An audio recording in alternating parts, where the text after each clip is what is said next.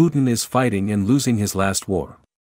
In the Brezhnev era of Vladimir Putin's youth, May 9 was an occasion for Soviet militarism, a celebration of weapons and might. It could be forgotten, at least for a moment, that Leonid Brezhnev's war of choice would be fought and lost in Afghanistan less than 2 decades after he began the May 9 celebrations, much as what is likely Mr. Putin's last war is today being fought and lost in Ukraine. During both conflicts, people in the West worried, understandably, about nuclear war. Today's Russia issues an unending stream of nuclear threats. In the West today, unlike during the Cold War, these are discussed in psychological rather than strategic terms. How does Mr. Putin feel? How do we feel? Americans' fear of escalation delayed the supply of weapons that could have allowed Ukraine to win last year. One after the other, the weapons systems deemed escalatory have now been delivered, with no negative consequences. But the cost of delay can be observed in the Ukrainian territories that Russia still controls, the death pits, the torture chambers and the empty homes of kidnapped children. Tens of thousands of soldiers on both sides have unnecessarily died. In nearly 15 months of war, despite Russian nuclear propaganda and Western anxiety, there has been no use of nuclear weapons. This is an absence worthy of an explanation. Those who predicted escalation if Ukrainians resisted, if the West supplied weapons or if Russia suffered defeat have thus far been wrong. Strategic thinkers point to deterrence and note that nuclear use would not in fact bring a Russian victory. It would ensure a dramatic Western response and make Russian leaders pariahs. But there is a deeper explanation: Russia's nuclear talk is itself the weapon. It rests on false assumptions. Russian nuclear propaganda assumes that the bully always wins. But the bully does not always win.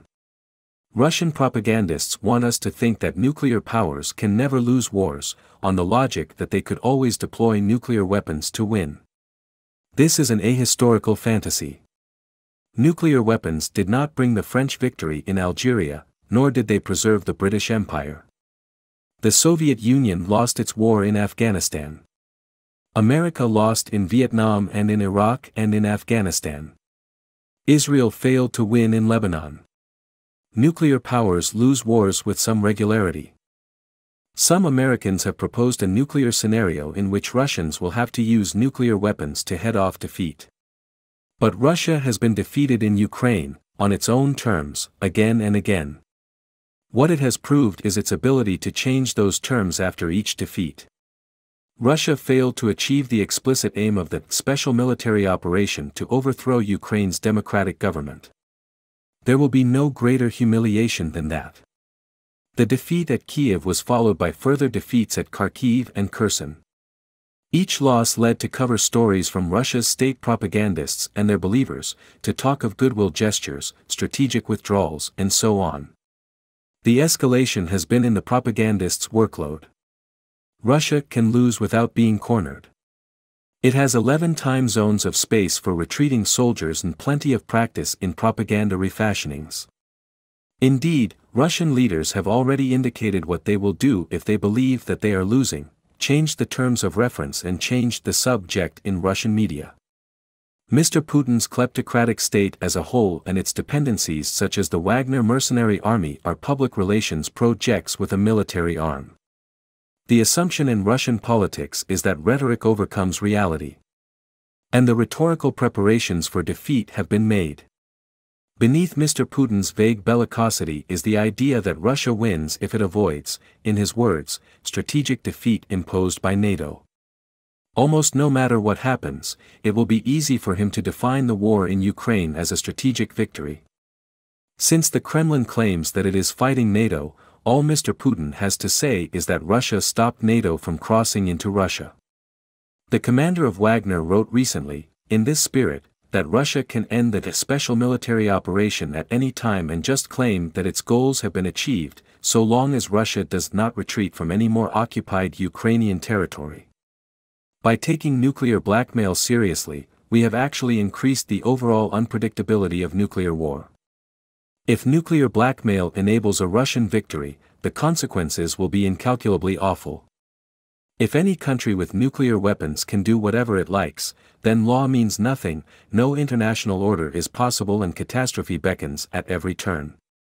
Countries without nuclear weapons will have to build them, on the logic that they will need nuclear deterrence in the future. Nuclear proliferation would make nuclear war much more likely in the future. When we understand that nuclear talk is itself the weapon, we can act to make the situation less risky. The way forward to strategic thinking is to free ourselves from our own anxieties and consider the Russian ones. The Russians talk about nuclear weapons not because they mean to use them but because they believe a large nuclear arsenal makes them a superpower. Nuclear talk makes them feel powerful. They see nuclear bullying as their prerogative and believe that others should automatically yield at the first mention of their weapons. The Ukrainians have not allowed this to affect their tactics. If Russia detonated a weapon, it would lose that jealously guarded treasure of superpower status. Such an act would constitute an admission that its army has been beaten, a tremendous loss of face. Worse still, neighbors would build, or build up, their own nuclear arsenals. That would deprive Russia of superpower status in the minds of the Russians themselves. That is, for the Russian leadership, the one intolerable outcome of this war. In my view, the greatest risk of a Russian nuclear action would therefore be one that Moscow would blame on Ukraine, such as the deliberate destruction of the Zaporizhzhia nuclear power plant. War is unpredictable.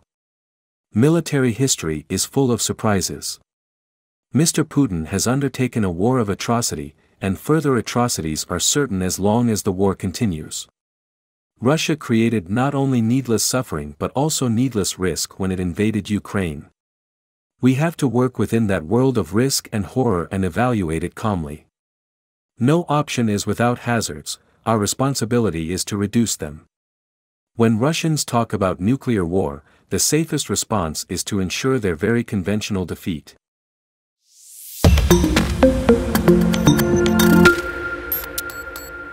Putin is fighting and losing his last war. In the Brezhnev era of Vladimir Putin's youth, May 9th was an occasion for Soviet militarism, a celebration of weapons and might. It could be forgotten, at least for a moment, that Leonid Brezhnev's war of choice would be fought and lost in Afghanistan less than 2 decades after he began the May 9th celebrations, much as what is likely Mr. Putin's last war is today being fought and lost in